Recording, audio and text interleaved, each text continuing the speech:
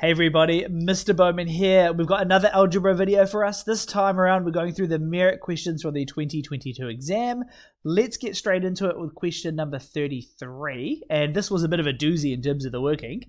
So if the area of the same triangle shown above, in this case it was actually below because I copied it for us, is 3 centimeters squared, find the value of x. They've given us the formula to calculate the area of a triangle if you forgot, and they've told us about centimeters. So let's start off with formulas. I always like to write my formulas down. Area is equal to 1/2 of base times height. So this question here, a lot of us might be like, we got the y, but this here isn't the base or the height, so we can actually ignore that side of the triangle. So we've got the base down here and the height down there. So we're going to substitute both out the b and the h, put in those ones there. And also, we've been told the area is 3, so we can actually substitute the area and put in 3 instead. So we know that 3 will be equal to 1/2 times the first side, which is going to be x minus 3, times the second side, 2x minus 5. You could have these either way around, so don't stress about them too much. So I'm going to start by getting rid of this 1/2. I can get rid of that half by doing a times 2 to both sides. So that means 6 will be equal to my brackets, which is x minus 3, 2x minus 5. Not much here to do apart from expand. So we're going to do that times that. So 6 will be equal to 2x squared minus 5x. And then along the bottom, minus 6x, and then we've got plus 15 because the two negatives result in a positive number. Let's simplify the terms in the middle. That becomes negative 11x. So we've got 6 is equal to 2x squared minus 11x plus 15. I'm now going to make this equal to 0 because I can't really factorize my quadratic until it's equal to 0. So we've got minus 6 minus. That becomes 0 is equal to 2x squared minus 11x plus 9. I can now think about the grouping method because it doesn't look like there's any common factors here. So we've got 2 times 9 is equal to 18. So the 2 comes from here and the 9 comes from there. So we now need to know, well, what multiplies to this 18 but adds to the negative 11 we had in the middle. And hopefully you're thinking negative 2 and negative 9. So they add to negative 11, multiply to 18. So let's get our next line of working. So 2x squared, I'm going to go minus 2x here to represent the negative 2. And then I'm going to go minus 9x to represent the negative 9. And then we've got plus 9. I can now use the grouping method to factorize each part, the first and second bits. So 0 is equal to, they've got a 2x in common, so that will be x minus 1. These have a negative 9 in common, noticing I'm using the sign from the first term here. And that there will also be x minus 1. And I like this because I've got the same bracket twice, which means I have not made any silly math errors. So 0 is equal to, I'm going to write down my common bracket, which is x minus 1. And my leftovers, 2x and minus 9, they're going to come together to make the second bracket, 2x minus 9. And I've run out of room because the working was quite extensive here. So moving up to the top, my first bracket, x minus 1, if that there is equal to 0, I'll have an answer. So I'm going to go plus 1 to both sides. So x1 will be equal to 1. I'm then going to do this for the second bracket, which is 2x minus 9. That there is equal to 0. I'm going to go plus 9 plus 9. So 2x is equal to 9, divide by 2, divide by 2. X is equal to, you could write 4.5 or 9 over 2. That's my second answer of x. Both is all good. I always like my fractions, so I'll leave them as a fraction. We are now on to question 34. Got it down there. So a company makes plastic ducks. The total cost can be represented by the equation here, and n is the number of ducks they're trying to figure out. A and B are some fixed numbers, so that's probably what we're going to need to calculate before we can do anything. They've given us two scenarios here, so it looks like it's probably going to be simultaneous equations because we've got two different scenarios, and we need to figure out the cost of finding 300 ducks. So I guess the first thing to note is this equation here, We've been told that the price is 580 and we've been told n is 140. So we can use that to form one equation based on what they've given us here. And our second equation will come from the next line.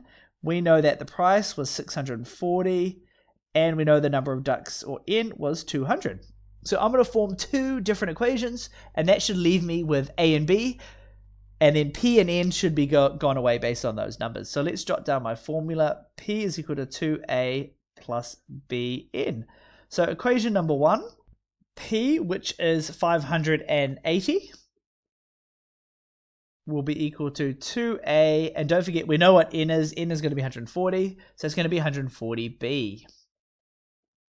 We can then do the same for equation number 2. We've got 640 and 200 over here. So we've got 640 is equal to 2a, and then we've got plus 200b. And I'm liking this because I've got 2a present in both equations. If I subtract 1 from 2, the a's are going to go away, leaving me with b, and I can go ahead and solve it. So 1 minus 2. So this minus this is going to be negative 60. And that will be equal to this minus this, which is 0. They cancel each other out.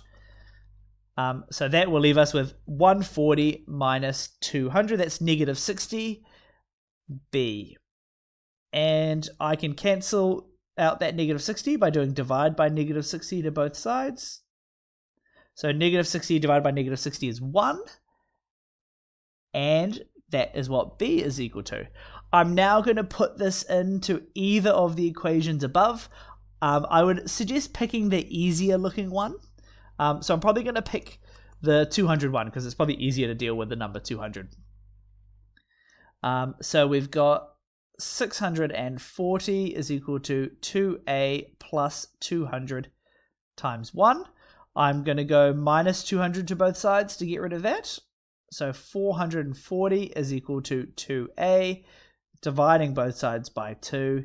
So a is equal to 220. So I've got that there. I can now figure out the actual question, noting it didn't tell me to figure out what a and b was. It's told me to figure out what the plastic ducks are, or how much 300 ducks would be. So our formula for the price would be equal to, a was 220, so that's going to be 440, which is 2a, plus n, being the number of ducks that we get.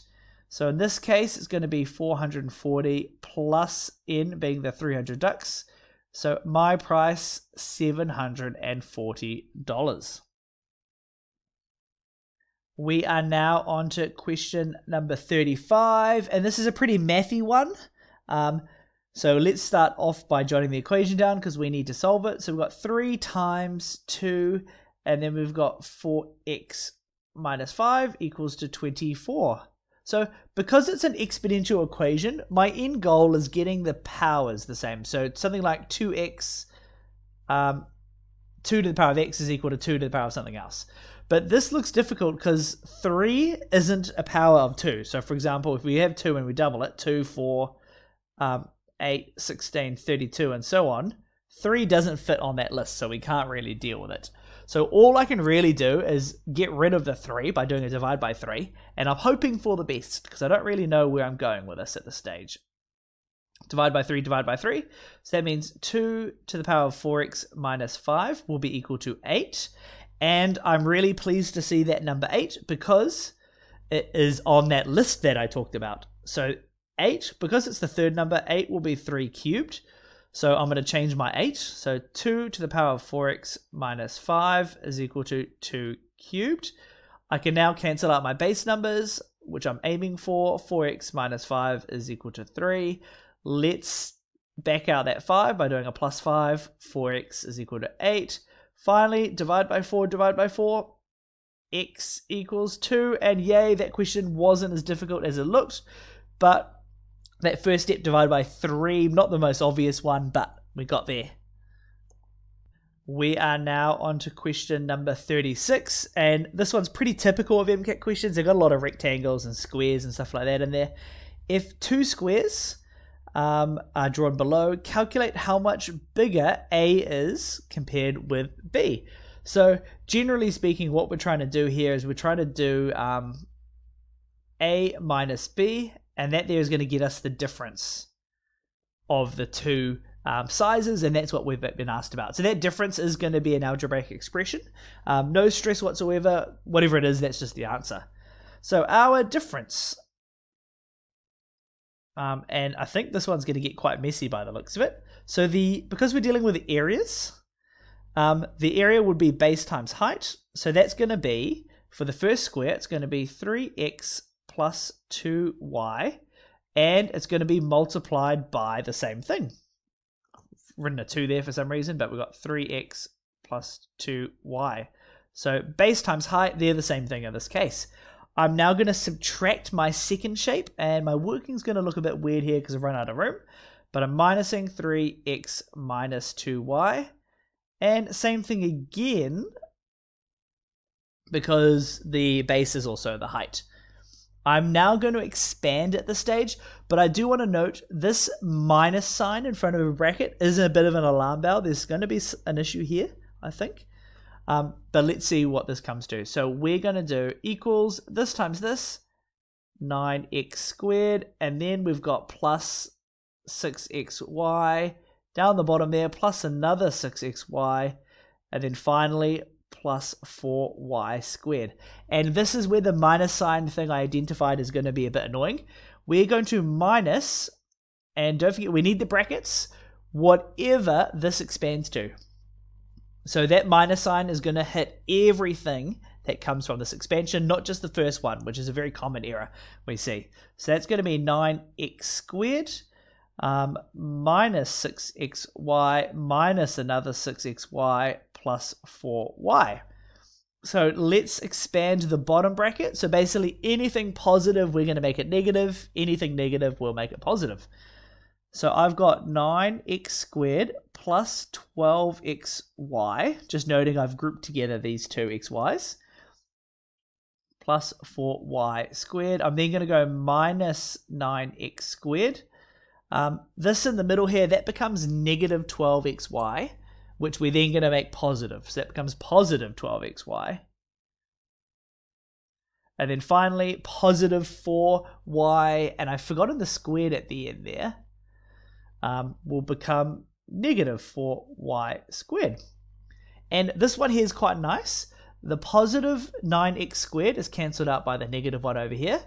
The positive 4y squared is cancelled out by the negative 1 at the end. So that leaves me with 12xy plus 12xy. So that there is going to be equal to 24xy. We are now on to question number 37, and this one, simplify this as far as possible. Let's start by writing down my fraction, x squared minus 4 over 15x squared minus 13x plus 2.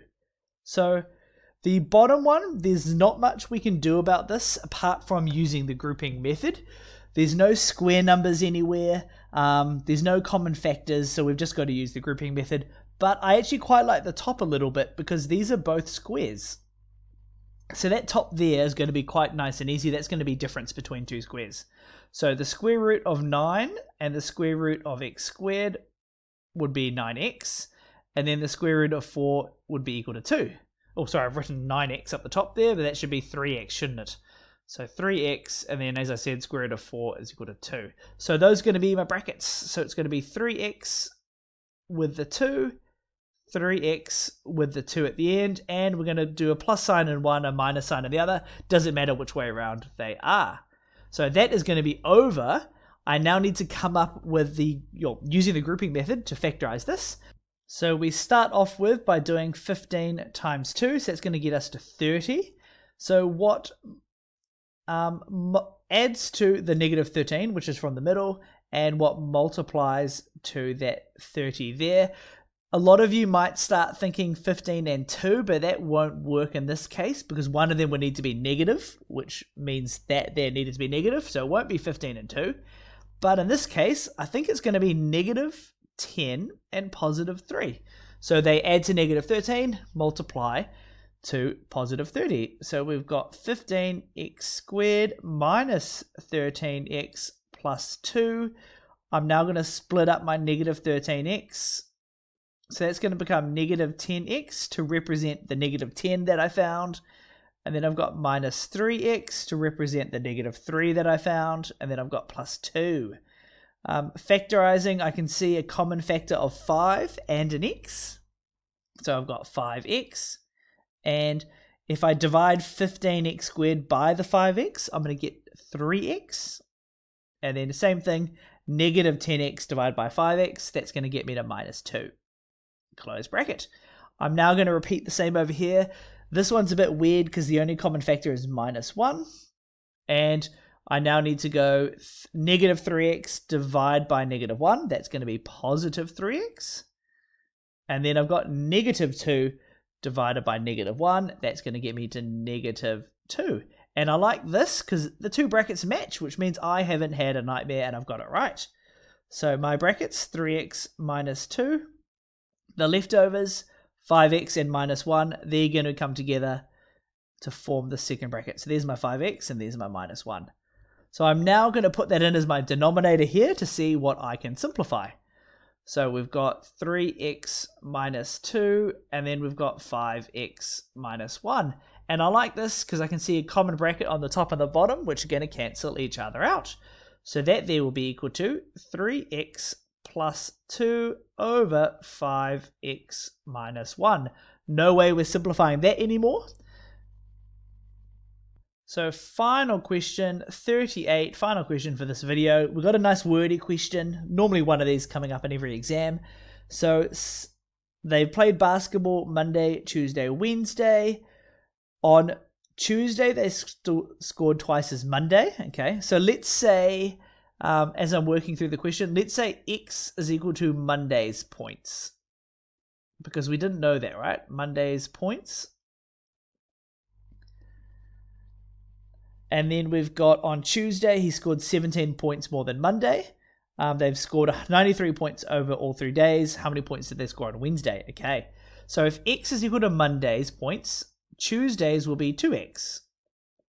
So that there will be Tuesday's points.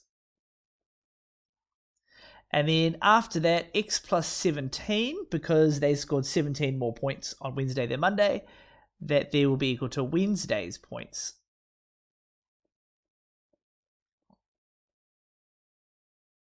And this here is what we've actually been asked to calculate. So we'll need to go ahead and figure that out later on. So we know that all of these here, they've got to add to 93 because we've been told they scored 93 points over the 3 days. So we're going to go x plus 2x plus x plus 17 is equal to 93.